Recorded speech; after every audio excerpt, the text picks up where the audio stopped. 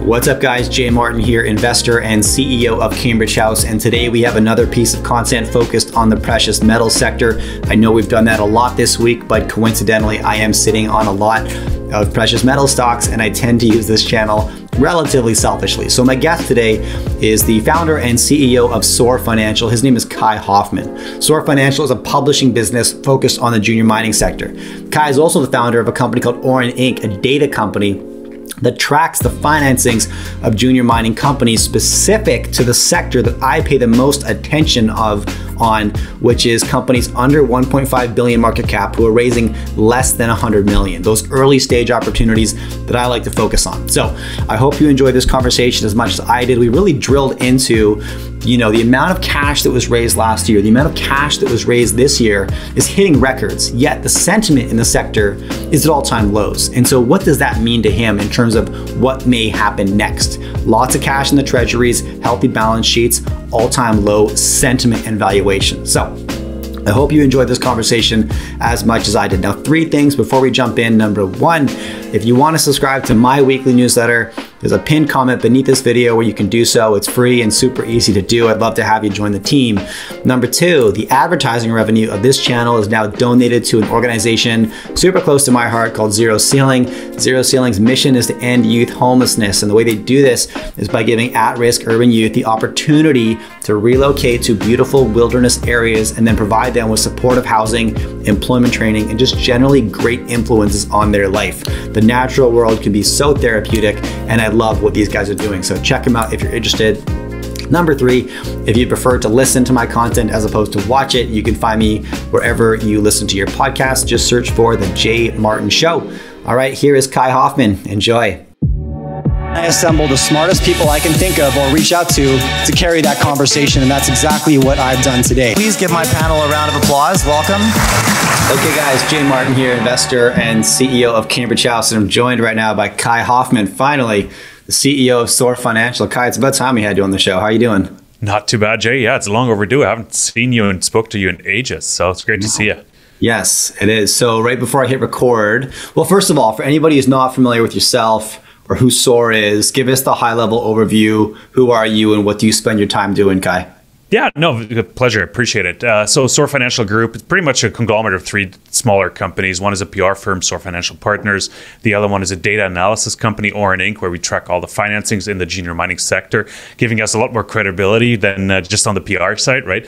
Because numbers don't lie. And then we also have a small publishing house out of Germany where we just publish on a blog just regularly on mining matters. And yeah, that's us. A lot of site visits, like we run SF Live. You see the logo behind me.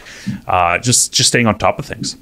I like the logo. Okay, so yeah, right before I hit record, you said you've been traveling too much, right? And so I could assume you're doing diligence on projects. Is that right? Yeah, exactly. And we put a tour together recently. I just came back from Sweden on Sunday, and we're recording this on Wednesday. So I still feel the trip in my bones. Got it. All right. So talk to me about your diligence process, Kai. What do you look for? What do you look at? And what do you need to see before you take the next step? Well, what I like about site visits, and I've said that before, is like you actually get to spend a lot of time with management.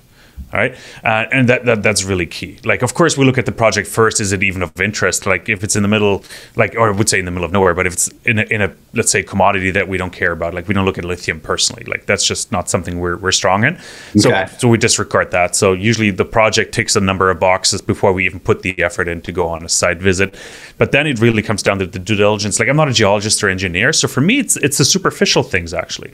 Like how does the management present itself? How is it to be around them for 24, 48 hours? How do they interact with the locals? Like that's ESG to a certain degree.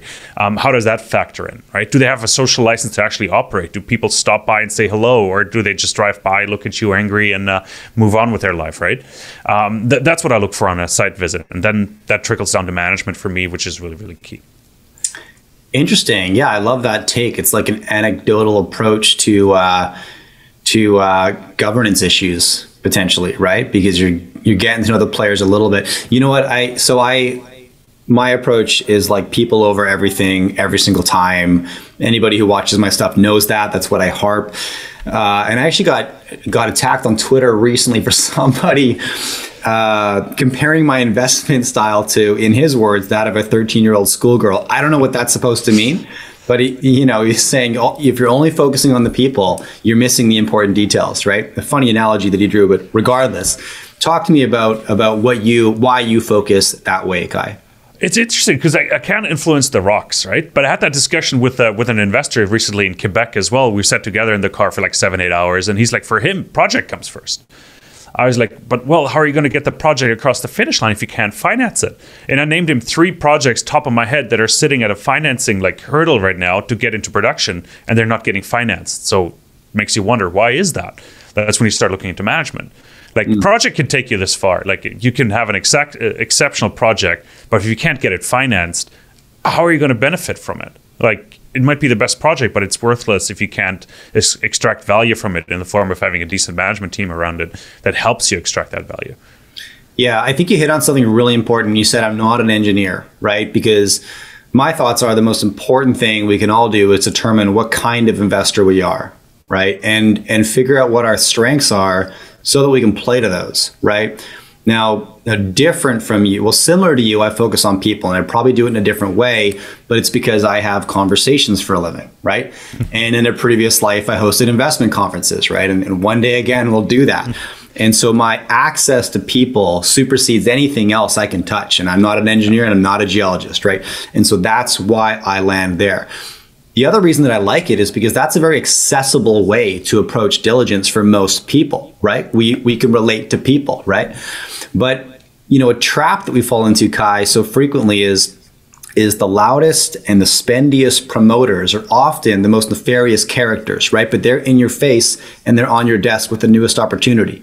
So what can you share with my audience is retail investors, Kai, when they're looking at deals that are continually hitting their screens, coming at them from this contact and that contact? How can we look behind the curtain as simply as possible and get to a no soon? That's a good question, because that requires quite a bit of details, because oftentimes those nefarious promoters are trying to hide the fact that it's massively promoted, meaning they paid other sources to sort of pump their deal. Sure. Right? So especially here in Canada, like US is a bit different. They have a bit, like in my opinion, slightly better disclosure rules, especially when it comes to like online and YouTube marketing and social media marketing, where you have a bit better disclosure when it means like, hey, I've been paid for by this company. So that's the first step. I go look at the disclaimer, and if they're a decent outlet, or at least if they're worth their salt, that they put in there that they've been paid for, and then usually they put in there who they've been paid for. And that's when you can start going down the rabbit hole. Right. So that's when you start looking, okay, maybe it was company XYZ that paid them for it. Maybe it wasn't the company itself. And then you can go find more behind it. And then, of course, you got to make, I use social media a lot. So you just go on social media and you try to find more out about these people. Go on their LinkedIn profile. Like one big red flag for me is also like the CEO sort of stops talking about a project that he's been involved in like 3-4 years ago. Like not stops talking, he just erases it from his CV. Right. Those are certain things, like very simple like due diligence approach. You don't have to be a rocket scientist to figure that out. Just make sure the story is coherent, right? In its telling. Like there might be like maybe some of the loudest dogs, like maybe they bark the loudest, but sometimes you need to keep in mind they also need to finance. Right. So like I'm not completely adverse. That sounds like I'm super negative on all the promotion and everything, but promotion actually serves a purpose to a degree. If you can finance at a higher price, keep dilution down, you're actually creating value. Right. The question is like how much is spent on promotion. Go take a look at a balance sheet and see if the promotional part, the marketing activities actually match the G&A / the exploration spending. If there's a disconnect in mining and you have way more marketing spend than exploration spend, there's no value being created besides on the stock market, meaning like you're being fleeced for your dollars. Right. Yeah, that's a really good point too. Because exactly, I don't mean to throw anybody under the bus for having a healthy marketing spend. In fact, I advocate for that. Because as a shareholder, I want to make sure the CEO I've invested in is telling the market about what they're doing, right? It's not enough to get to work and produce results. If you don't tell the market about it, it's all for naught as a public company. No, exactly. Like there's a healthy way to do it. And there's a discussion about what should be the ratio of exploration dollars to marketing dollars. I think that varies. But just make sure they actually create value in the ground as well. Like what are they telling you? Like, are they actually creating... Let's say they're drilling. Their plan is to drill 10,000 meters, but there's no dollars going into the ground. Like it's all going into the marketing spend. that's when you should be very, very careful. I've seen that, unfortunately, too many times. Right. Yeah. Yeah. As we all have. Okay. Now, I want to dive into Orin Inc., your data company, for a minute. Kai, talk to me with a little bit more depth about what we'll find, at Orin Inc., what you guys do, and then maybe touch on any key trends or points of activity that are piquing your interest right now. Yeah, no, appreciate that. So Orin Inc., we track 1,400 companies pretty much on the TSX, TSXV, and the CSE. And what we track is their financing activity. So we track companies with a market cap below $1.5 billion and $100 million worth of financings or smaller. Everything else is too big. It distorts our index as well that we come out with every Monday. And that index sort of tells you on a weekly basis how the industry is doing. Right. So we could see, like, are we raising a lot of money? Like, are the brokers active? Are there being bought deals done? And that's key. So some of the trends I see right now, and it's quite puzzling, and maybe it's a good sign that we have a green day in the markets today, but we've raised a lot of money this year already in the sector, in the junior mining sector. We've raised over $5.1 billion. So my question I posted the other day on Twitter as well, like, why does it feel like 2015 again? Like, all the companies have money. Like, the sentiment shouldn't be as bad as it is right now. Like, in 2015, we only raised $2.4 billion over the whole year. And by September 10th or 15th, I think was the last number when I took a poll, it was $5.1 billion. Last year in total was 5.5, and that was the biggest year ever since 2011. So we're on track to beat the highest, like last year, actually. And that's a trend I'm witnessing as well. And one thing I'm seeing as well, it's not just gold, silver, the precious metals attracting dollars. It's other commodities now as well that are making up some of that commodity mix as well, like copper, even lithium to a degree. Uranium has been a big factor as well. Okay, so a couple threads I want to pull on there. Potentially going to set a record in financing this year. Thanks for providing context. You said, was it 2.4 billion-ish in 2015? Was that the number? Did I get that right? That's correct, yeah. Okay, so there's some good context for us, because if you've been in the industry long enough, maybe you remember the sentiment in 2015. It was pretty depressing out there. And maybe it feels like that today, actually. I shared in a previous conversation, I had a handful of chats with people who were at Denver or Beaver Creek, the investment conferences in Colorado in September. And that's how they would describe it, right? Depressing sentiment, all-time low sentiment, right? What you're saying is, but these companies have cash in the bank. And so are you seeing, therefore, healthier balance sheets, Kai? And we could expect like just a surge in news flow over the next 18 months? Or what does that tell you, right? The money's in the treasury, right? But you're not seeing the market respond. Does that mean anything to you? It means a lot, because we can create value now. Like, companies actually have money to create value. And also the average deal the average deal size was over $5 million. That means a lot of less smaller financings are being done. Meaning, like in 2015, we've seen a lot of like $300,000, $400,000, $500,000 financings just to keep the lights on and be able to pay the auditors and the exchange to stay listed. Right now, we're seeing bigger financings, bigger tool programs being financed, bigger development projects are being financed. That means value is being created, which is massive for the sector. And I think we will see that. I know, like, even still from the summer, a lot of companies are sitting or waiting for drill results. And that's creating value as well. Of course, not all drill campaigns are going to be hugely successful, but that's the game. But at least they're trying to create value that way, right? Coming out with further studies, PFS or pre-feasibility studies, to show that value in the ground. So that all sounds positive. Why do you think the sentiment is so horrible at this moment? I think that's macro driven. Like, to be honest, gold is not sexy right now. If you have the interest-free environment pretty much that we're in, you don't have to worry about the gold sector to hedge your bets in the main markets. If you can make your 25-30% every year in the S&P, why bother? I'm exaggerating, but why bother?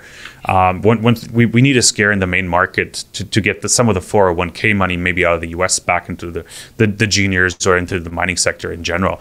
Valuations are super attractive. If you look at the producers, like some of the cash flow or dividend yields are often, they can actually start competing with some of the bigger blue chip companies in the US as well. Newmont 3.8%, Barrick, because they're paying special dividends, about 4.5 to 4.8%. That's a great dividend yield, and you get the gold hedge as well. That like the overall market sentiment is weighing on gold. Like, you don't really need gold right now for your portfolio.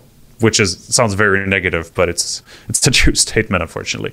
Well, it's actually great news. I think it's great news, right? Because I'm more pleased with my precious metals holdings than maybe ever before, because I love the names that I'm positioned in.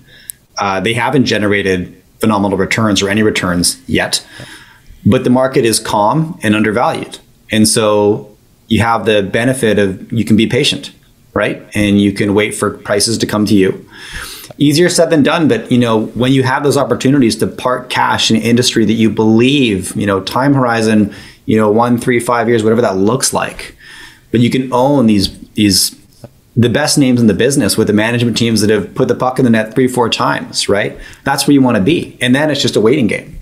Exactly. That's exactly what it is. It's a great opportunity right now. We actually, the last few days, I've been watching the screens a bit. Some of the stocks are already up 20% from their lows. So there's a bit of trading happening. There's a bit of a rebound trade happening. We'll see how far that takes us. I don't think it'll take us far enough. So for some reason, I'm quite negative, which I shouldn't be, because I'm also a big gold investor. All my portfolio is in junior mining stocks mostly, which is a bit moronic, but that's what it is. But because I'm expecting tax loss season still to hit. I know some of the retail guys have taken some of the tax losses already, but the funds haven't started selling yet.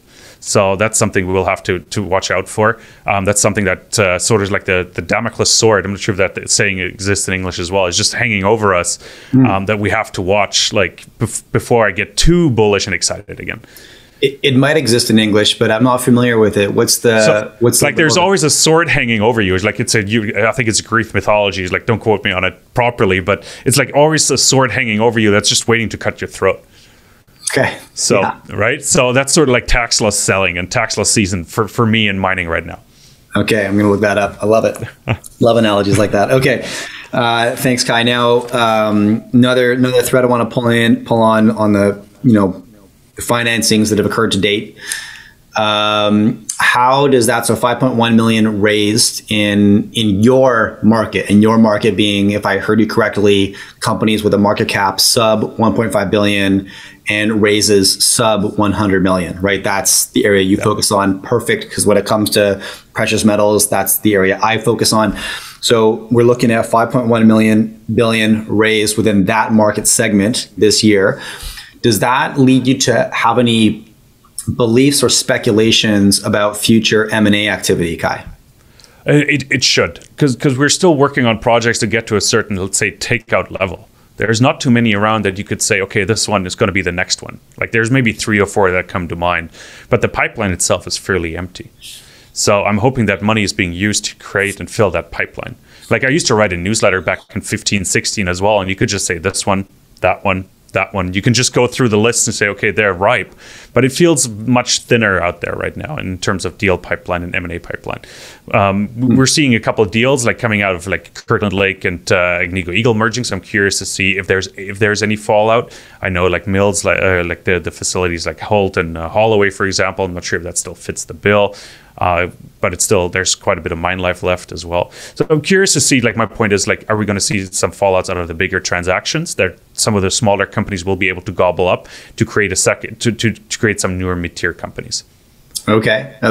And any certain activity you think the market needs to see before those targets increase in number? Is it drill results? What's the catalyst going to be, do you think?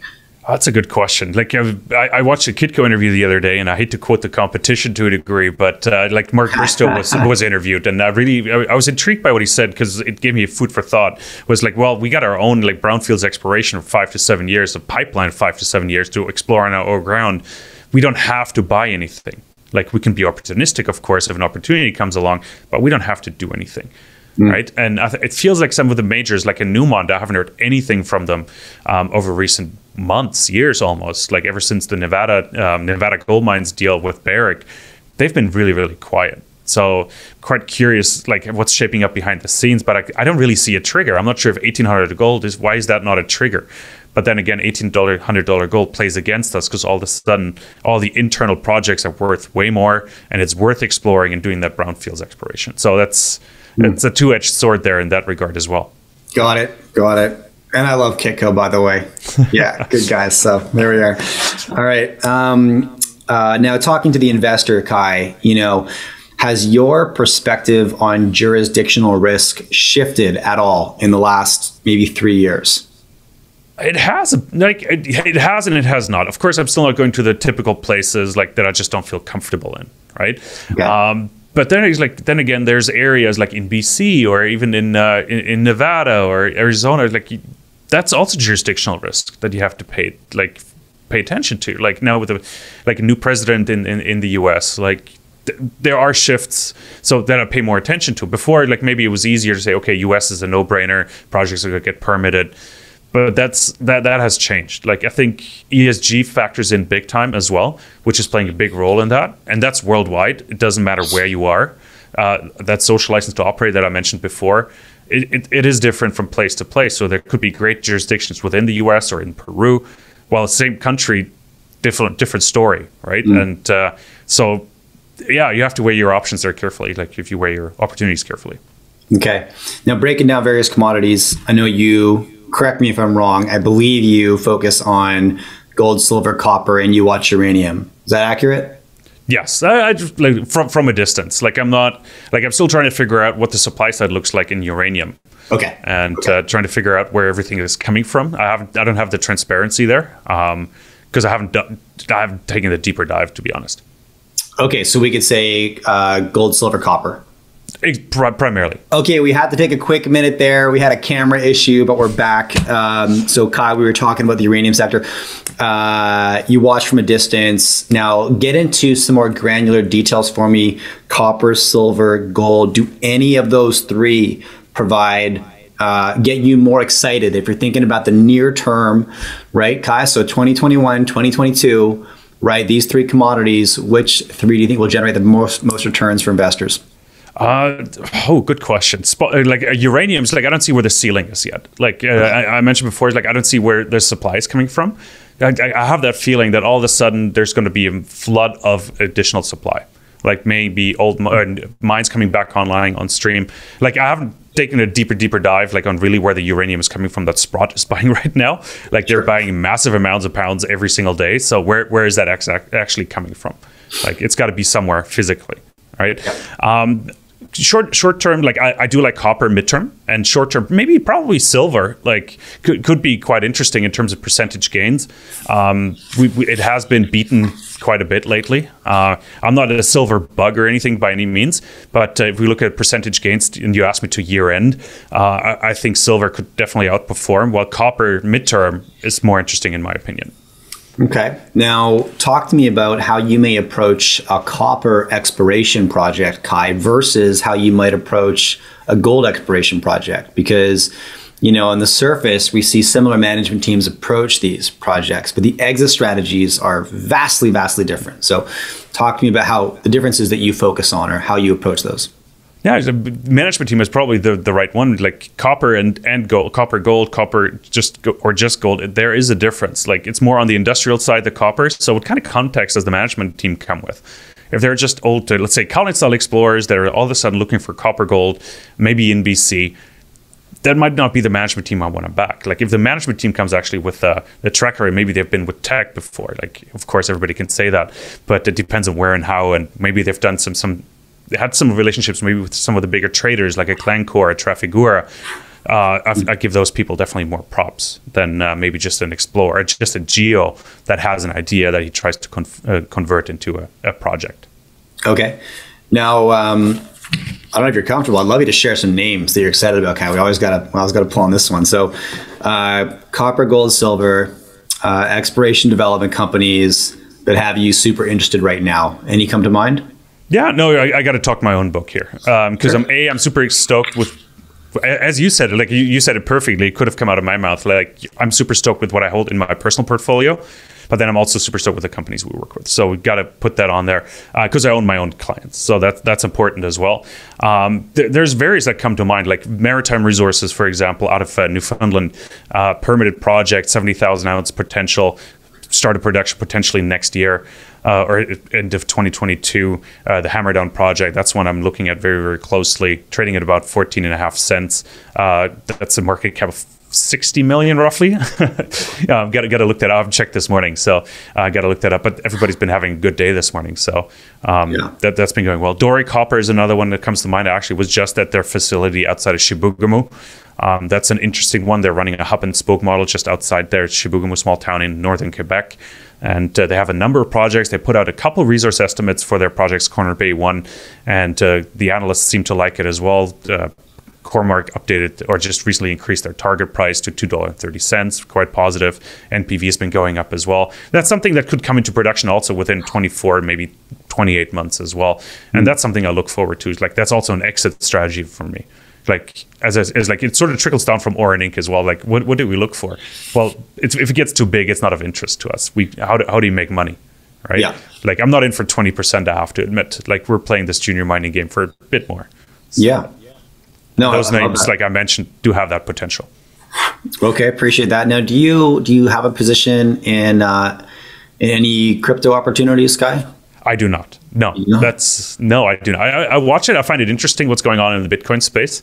I think it's quite complementary to what we're doing. Once that hype is gone, it reminds me a bit of the cannabis hype early on, where even the CEOs were running around in those batik, like LSD shirts, and I had a hard time taking them serious. But a couple serious companies emerged from that, so that's why I'm watching from the sidelines before I put my money to use. Got it. Okay, so you've not felt compelled to have a horse in the race in any of the cryptocurrencies so far? Not yet. I have a hard time putting a dollar value to it. Like, I have a hard time coming up with a target price for Bitcoin. Is it 100,000, 200,000? Is it 30,000? Like, I have a hard time. And there's a lot of unknowns, like a lot of unknown like wallets of Bitcoin owners as well.